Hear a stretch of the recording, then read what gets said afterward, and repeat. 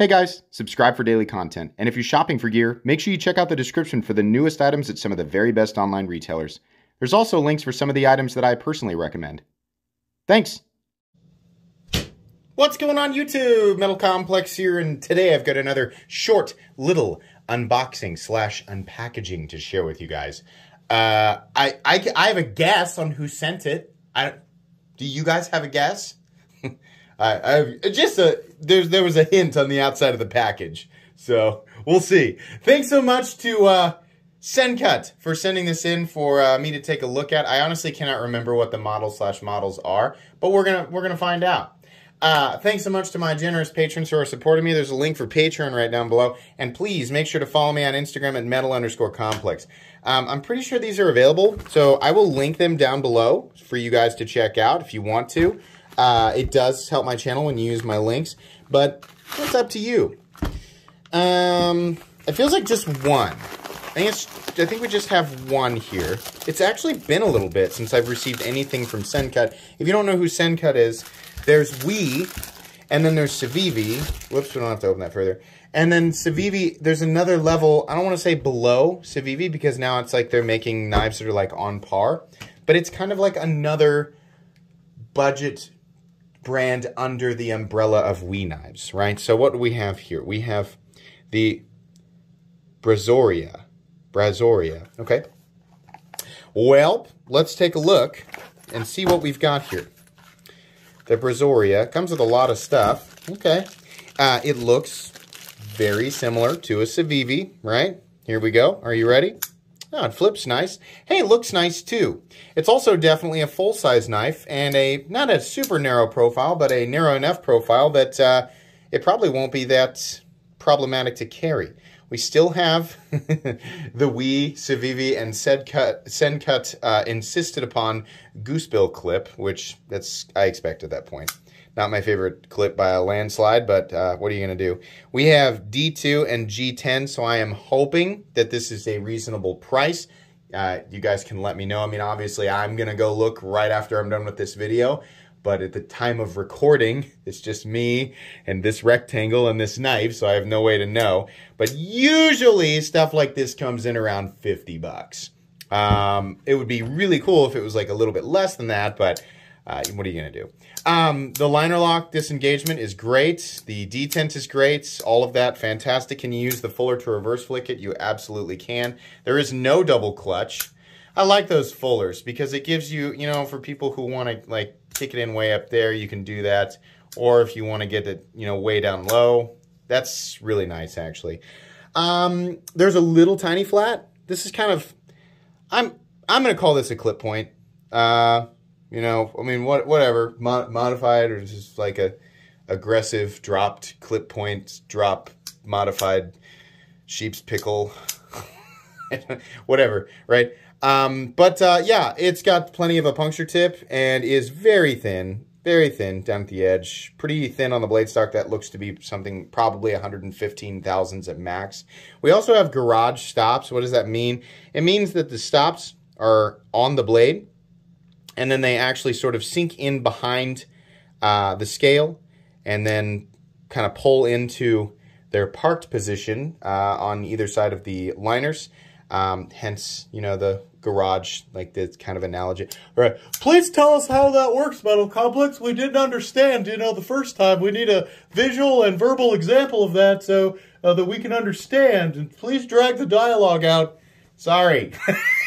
Sorry, guys. I'm sorry, just in case. I did have one person ask me one time. The nice thing about this knife is because we have the jade G10 scales and the black liners, you can really see what that looks like. On all other knives where that's the case, you have a really dark scale material, and generally they're sunk back there a bit. I just totally filleted the dead skin on my thumb. It's sharp, definitely. It's a good thing there's a layer there. Let's give it a go on a piece of paper here. I'm curious. It's freaking ridiculously sharp. There are no, you can barely hear it. There are no, there's no like drag folds or anything like that. Basically what I'm talking about is, look at these getting natural curly cues off of the end of that there.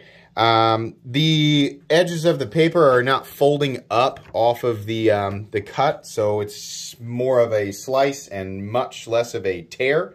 It's dividing the paper very well. Sorry, I'm clearing that dead skin.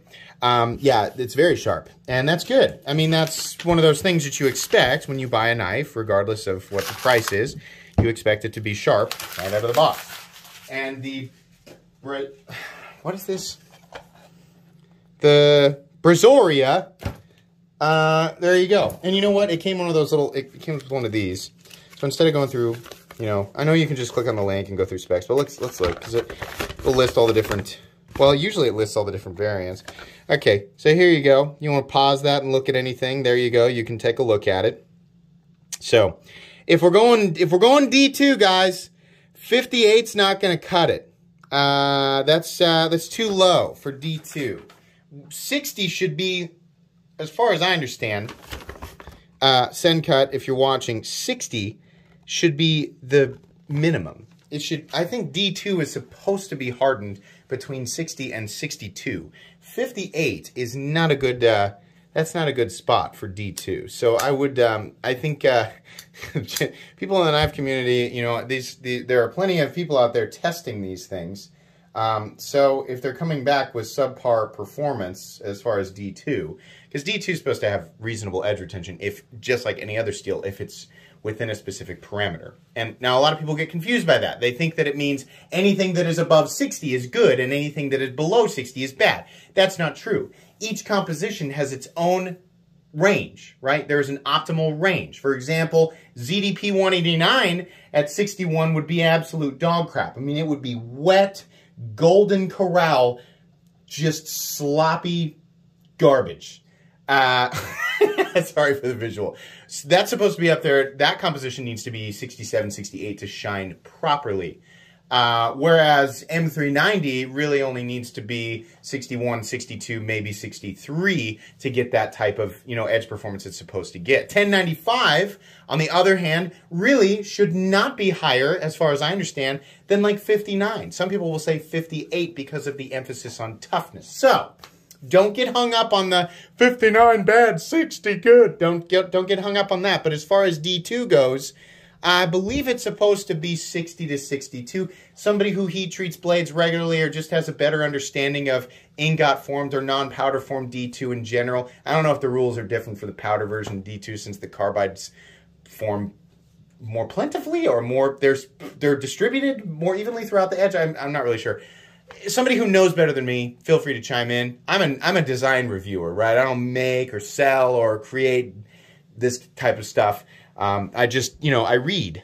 But I can tell you the D2 blades that were heated properly definitely cut longer, right? And I'm talking about chopping concrete blocks now. If I'm talking about cutting stuff like cardboard, they're going to cut longer at 61, 62 than they do at 58, 59. Substantially, considering there is an exponential effect for every step that you go up in Rockwell hardness, every number you go up in Rockwell. Anyways, the design, though, I can't speak much for the heat treatment on the blade. The design feels pretty good. In any case, even if you are only spending $50 on a pocket knife, its engine should still perform correctly, right? So D2 should still be heat treated correctly. We can't cut corners and say, oh, well, it's an inexpensive knife, so they can cut corners on the heat treat. No. Even at $50, D2 should be heat treated correctly. So far, that's my only criticism, just off the paperwork that they gave me. Outside of that, the knife seems, you know, nice. Like I said, I'll link this guy down below. This is not a review. This is just an unboxing and first impressions. It's very smooth, too, by the way. Just an unboxing and first impressions. The full review will come 2 to 3 weeks down the road. Not because it takes that long to review a knife, but I've got a bajillion knives to review, so this thing has to get in line. Anyways, thanks so much to Sencut for sending this in for me to take a look at. Where'd my card go? There it is.